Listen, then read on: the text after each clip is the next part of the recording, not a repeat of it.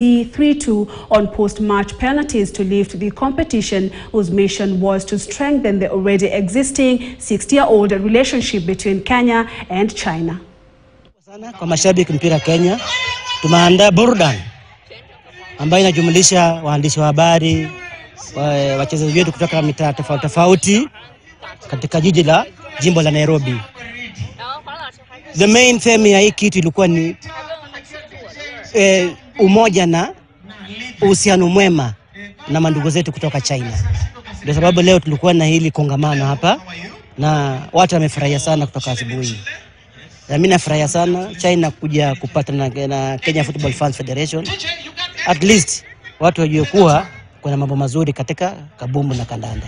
For the Chinese team, normally they have the formal work in Nairobi.